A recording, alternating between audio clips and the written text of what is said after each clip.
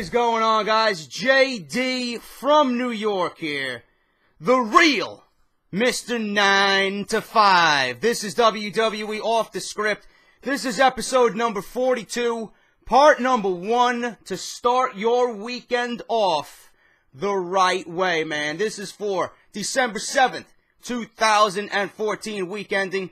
Thank you all so much for joining me. If you're new around these parts, what the fuck are you waiting for, man? This is the #1 source for all WWE content right here on YouTube.com. That includes WWE 2K15 and WWE News and Rumors. It's been a big month of November. I'm going to keep that rolling right along into December and into 2015. Thank you guys so much for all the love and support you've shown this channel. It greatly, greatly means the world to me, and I certainly appreciate all the love and support, guys. Thank you so much, all right? Moving right along, I do want to make a note. If you guys missed Behind the Mic, man, the return of Behind the Mic, where I talk about Austin, McMahon, the WWE Network live podcast. Go and check it out. I don't mean to blow smoke up my own ass, but when it comes to videos that I'm proud of, this one I am very, very proud of, man. Probably the best quality from a WWE video that I've ever delivered to you guys. Go and check it out. Do yourselves a favor. Square away about 36 minutes where I dive into the Austin McMahon podcast and take piece by piece what Vince McMahon said and give you my thoughts and opinions behind the man. Go check it out. Link is down below in the description, all right? And we're going to talk about CM Punk. I know you guys are anticipating my thoughts and opinions on the Art of Wrestling Part 1 with CM Punk. I'm going to deliver that next week. It's been a hellacious week schedule-wise for my job, and I have to square away some time to get that to you guys. But I'm going to let this Steve Austin one sink in. I want each and every one of you to go, check that out before I dive headfirst into the CM Punk podcast with Colt Cabana. We're going to be talking about CM Punk right now because he was on Colt Cabana again for his second week in a row, The Art of Wrestling. I'm going to dissect what he said in part 2 of this huge interview with his friend Colt Cabana, all right? But before we get into that, a few things I want to go over. Chairshot Reality, LeBar, Eisenberg, Ghoulish, go check him out. Joe Cronin Show and TRN. If you guys want additional wrestling content right here on YouTube.com, go check those guys out. All 3 shows are down below in the description of this video. Make sure you go follow, go subscribe, and go support each and every one of them, all right? Because I said so, because Mr. 9 to 5 said so. And finally, guys, before I get into Punk, speaking of Punk, AJ Lee, motherfucker. Ordered this off WWE.com. It's a WWE.com exclusive. So I got AJ Lee, and the only ones I'm missing now are Hulk Hogan and I believe Cena and Sheamus and Mysterio, if I'm not mistaken, as far as the WWE ones go. So I'm going to make sure to collect all of them. If I can find the Hollywood Hogan one, I would certainly like that one too, because that one's going to be very rare and very collectible. But I figured I'd get AJ Lee. I didn't want this motherfucker to sell out. So I got AJ Lee, and the box is a little dent, man. WWE.com, I'm kind of disappointed in you, man. You didn't take proper care of JD's package, and the box is dent, and I'm one with OCD, man. All my fucking figures that I got in boxes got to be pristine. But that's all right, I'll let it slide. But AJ Lee is in the collection now regardless, so I'm happy about that. Speaking of AJ Lee, man, we're going to be talking about her husband, CM Punk, all right? Leave a like, favorite, share, comment. Let me know what you guys think about this video as I dive into CM Punk right here on Off The Script number 42. Punk is back this week on Colt Cabana's Art of Wrestling podcast. All right, if you guys missed that, I will post the link to this podcast down below if you did not hear it, okay? I'm going to go over what he said. I'm going to dissect what he said. Colt noted that the server crashed last week, and it crashed on me, man. I couldn't download it at all. I couldn't even subscribe to his channel or his podcast on iTunes. That's how crazy it was. Right? It crashed last week, and they got over 10,000 emails, which was not expected for this show. Everybody wanted to ask CM Punk questions. 10,000 emails sent into the show. That is ridiculous. There was less wrestling talk than last week, but Punk still touched on a lot of things. I broke this down into certain parts for you guys, so let's get into it right now. Punk talked about the name CM Punk and having it since he was a teenager. He knows it's a weird deal and is not exactly sure what people should call him, but he'd rather be called CM Punk unless you know him personally. So if you guys see Mr. Phil Brooks in public, do not address him by his real name.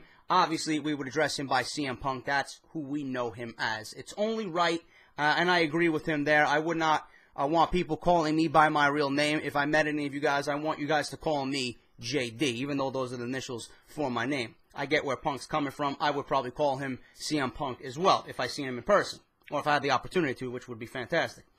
If you know him personally, then you can call him Phil. He did say that it's a weird deal with the bipolar wrestling business where everyone calls each other by their fake names, and it's strange and it's weird to hear. I can understand that. Punk didn't feel that the podcast last week would be as big of a deal as it turned out to be. Punk must be on some type of drugs, man, the straight edge superstar. Punk aired his fucking grievances with Colt Cabana. Something that people were longing to hear, and he didn't think it was going to be a big deal. The way he came off and the fucking, the way he was, you just sensed he was so angry, and you sensed the animosity coming from his voice, man. You sensed the anger.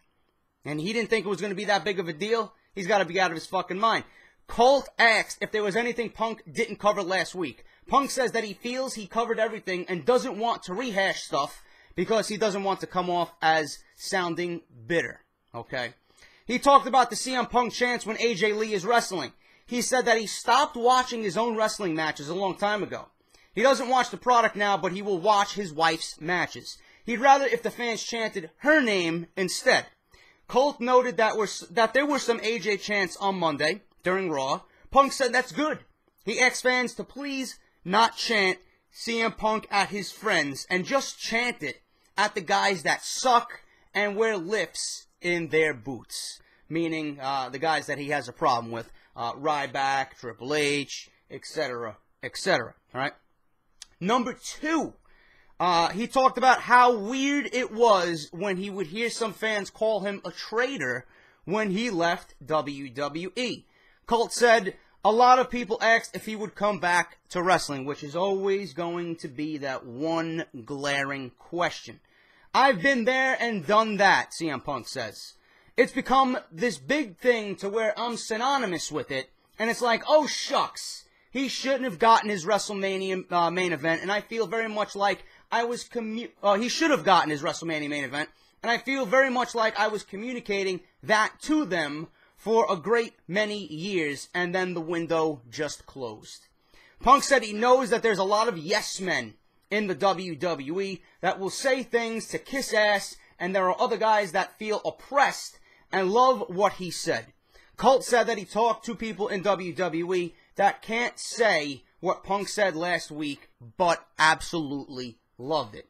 Of course, you're going to get those guys who are too afraid to admit to CM Punk being right. They're too afraid to even talk about it. Why? Because any slip of the tongue and WWE gets wind of it, your TV time will be cut, your push will be cut, if indeed you're getting both of those, and then you're probably going to be, completely taken off TV altogether. So nobody wants that. It's best to keep your mouth shut. If it doesn't concern you, okay, keep your mouth shut. Mind your own business. Punk talked about the people that say he'll be back. Colt said that he doesn't want Punk to give a definite answer right now because he doesn't want him to feel bad about coming back. Punk said that he hears people saying that he'll go back when he goes broke. I doubt Punk is going to go broke anytime soon. I think he's got enough money under his belt to live a happy and healthy life for the remaining years he has left. Punk saved his money and is not a big spender. Colt said that he hears people say that maybe not WWE, but maybe he'll do something in pro wrestling in general. Punk is not going anywhere. He's not going to Ring of Honor. He's not going to New Japan. He's not going to TNA. If he does come back, he's going back to WWE, which I still firmly believe. After all of this is done and over with, and it's swept under the rug, CM Punk will be back in WWE. Vince McMahon on the podcast with Stone Cold Steve Austin, which I discussed in Behind the Mic number 7. If you missed it, link is down below. Go and check it out. McMahon wants to work with Punk in some way, shape, or form, and actually verbally apologized to Punk live on the podcast. Whether McMahon is being genuine and heartfelt remains to be seen. Punk said he was completely full of shit and that it was a fake apology, alright? Now, Punk says, okay, then let's play it safe and let's just say definitely it's way too fucking early. I have no interest in going back. The difference in my appearance, my mental stability, everything across now from 9 to 10 months ago is so drastically different. Alright? Moving on. He says he got where he is now from everything from injuries, the bullshit, and the lies. He said he knew he had to leave WWE once he wasn't happy doing what he was doing. He mentioned Ryback again and how he was told he wouldn't have to work with him again, and then WWE begged him to work with Ryback again. He said it was awesome working with the Wyatt family, and it was fun. He also talked about dry heaving in the ring on house shows and being so beat up, which he discussed in the first podcast. That's when it wasn't fun anymore, because WWE wasn't caring for CM Punk. They always treated him like shit, and from what he talked about in podcast number 1 with Colt Cabana, it seems like they had a vendetta to do everything possibly wrong to this man, which I don't understand. They didn't want to bring Kurt Angle back for the sake of him dying in the ring is what I'm hearing. But yet, CM Punk is injured on the verge of fucking possible death with a staph infection. You don't want to take care of him, but then you don't want to bring Kurt Angle back because you don't want him to die on your watch. See how hypocritical WWE is? I don't understand the things that they do. The first podcast opened up a lot of people's eyes about how the higher-ups in WWE are. They're nothing but typical businessmen who are cutthroat and will do anything to fill their own pockets. They don't give a fuck about you, man. They don't give a fuck about anyone working on that roster. Okay? They only care about themselves. That's what I took away from CM Punk talking about all the problems in WWE. He told a story about wanting time off and telling the office many months in advance that he needed the day off late in the year to go to his friend CJ's wedding. Michael Hayes told him that he would need to talk to Vince McMahon because that's a pay-per-view date. Punk tells Vince, Triple H, and Michael Hayes, and he reminds them once a month. Every month, he's still listed on the schedule for the show. A month before they tell him he's wrestling the Shield, 1 vs. 3 in a handicap match, which was fucking retarded.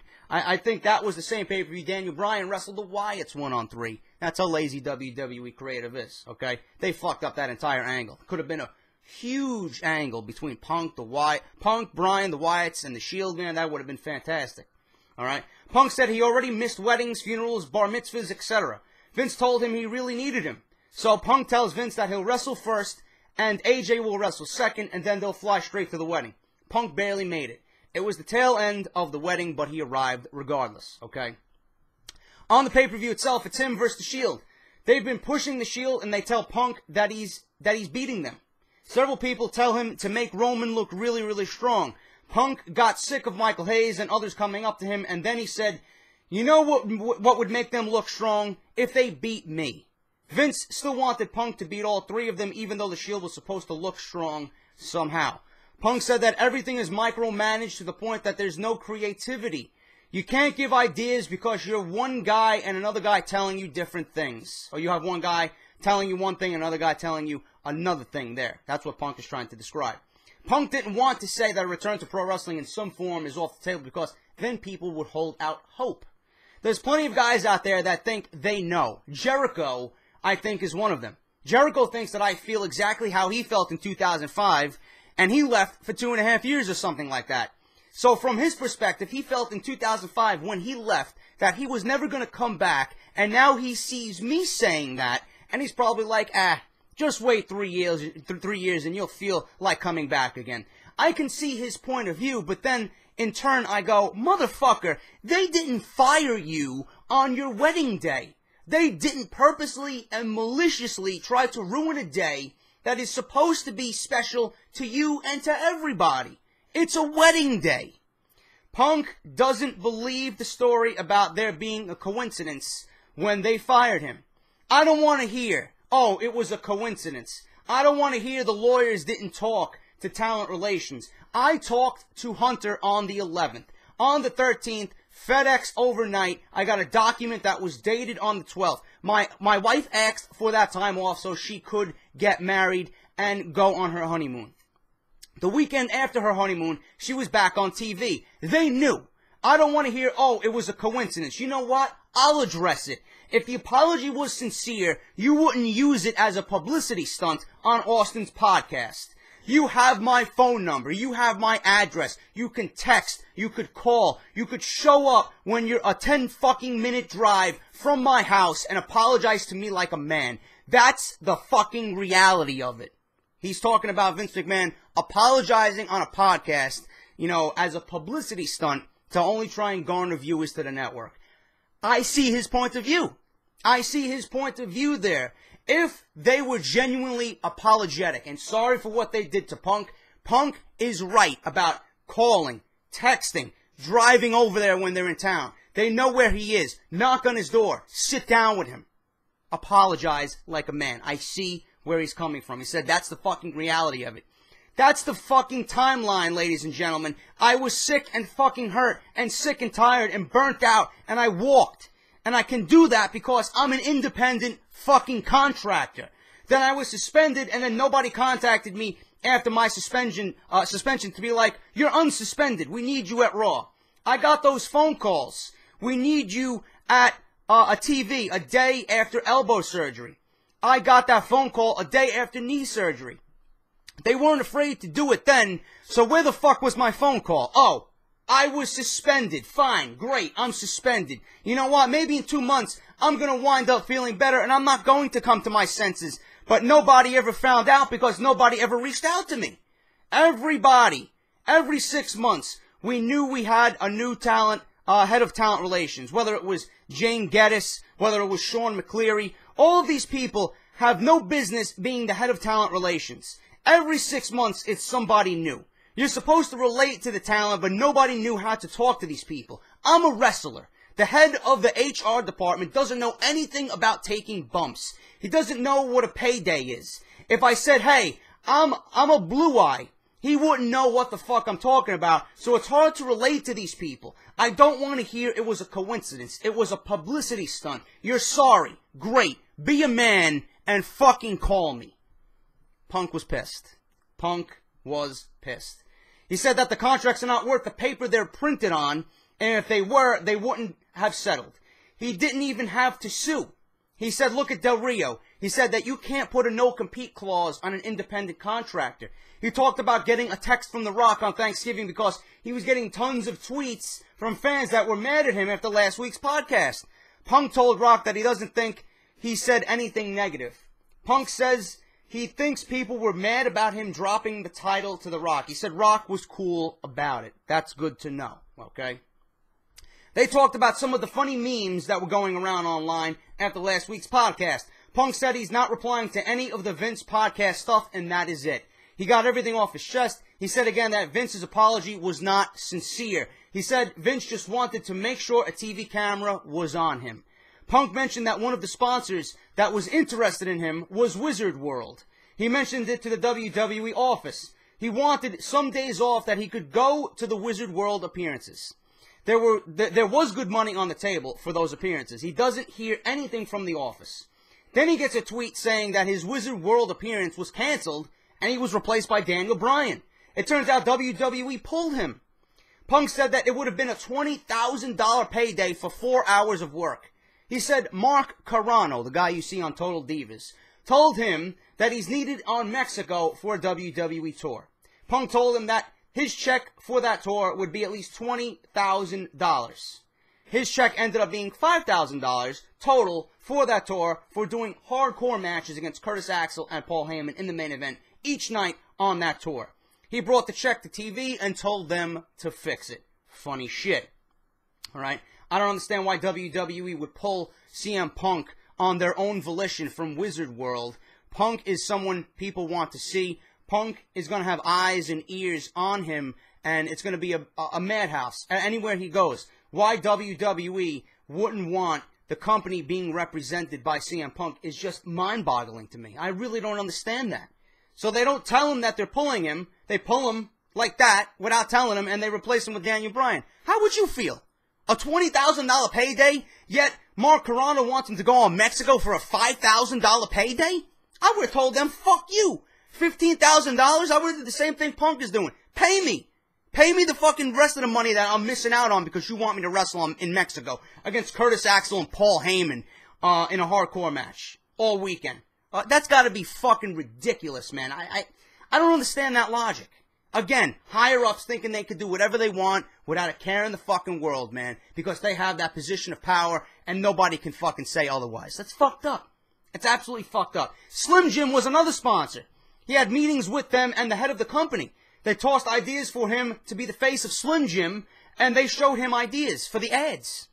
Then the people in the office told Slim Jim, no, you don't want CM Punk. You want Big Show, Rey Mysterio, or Eve Torres. He talked about an email he got from Paul Heyman saying that THQ wanted him to be on the cover of a video game. The office said no, they wanted Sheamus on the cover. Punk was not supposed to know about that, but he found out after someone had forwarded him an email. Then the TV show called LA Inc., the company told them, no, they'd rather have Randy Orton there. So those are just a few of the things that made him want to get out of WWE. Can you fucking blame him? Can you blame him? Unfucking believable. Punk continues on and said, I don't have people telling me what to tweet. I don't have a faceless writer. I don't even know his name. Walking up to me in catering and going, hey, can you tweet about John Cena's storyline? Then I just look at him and go, yeah, as soon as John Cena tweets about my fucking storyline. I don't got people telling me what to tweet. I don't got people saying, oh, even though that person on Twitter wished all homosexuals died, and then you told them to go kill themselves, you have to take that tweet down. I don't have people telling me to do that anymore. That's fucking retarded, man. You gotta watch out what you tweet. Punk doesn't have to worry about that anymore, okay? He really didn't care what he said on Twitter regardless when he was still under a WWE contract, but you had the people in WWE monitoring what he was saying, taking shit down and kind of replacing it and putting a PG spin on it. Punk couldn't be Punk. He couldn't be himself on Twitter. It's fucked up. Fucked up. He said that he still has people occasionally butt dialing him and butt tweeting him. He said it's fucking hysterical. Punk said he's still doing stuff with thenerdist.com. He got that Thor annual coming up and will be at the Challengers Comics in Chicago on Western Avenue. Punk thanked his fans and he said that he had to wait to tell his story for legal reasons. He said that if he's offended anyone, then he's sorry. Basically, if you watched him wrestle or if you ever bought anything of his just to support him, he says thank you. That was part 2 of WWE CM Punk Colt Cabana on the Art of Wrestling. If you guys missed that episode, I will post it down below in the description so you guys can go watch it yourselves. I did this to give you guys somewhat of an opinion on the second piece and take away the most important aspects of this second part on the Art of Wrestling. This is all about my opinion, okay? If you guys want to go and listen to the podcast, go and do it yourselves, okay? This was the biggest story of the week, and I knew it was going to be the biggest story of the week. Everything else I had lined up didn't even come close to this, okay? So this was going to be the top story for part 1 of Off the Script. Hope you guys enjoyed it. Leave a like, leave a comment. Let me know what you think down below if you did listen to it, all right? Go and check out my review of the podcast between Steve Austin and Vince McMahon on the WWE Network. I dissect it. Link is down below. Make sure to go check out my friends Chairshot Reality, TRN, and Joe Cronin Show. All in the description down below. Go and support. I would greatly appreciate it. And I'll be back with part 2, guys, all right? I will be back with part 2, and that is part 1 of Off the Script. I'll see you guys on Saturday morning. Take care, and until then, I will talk to you all very soon.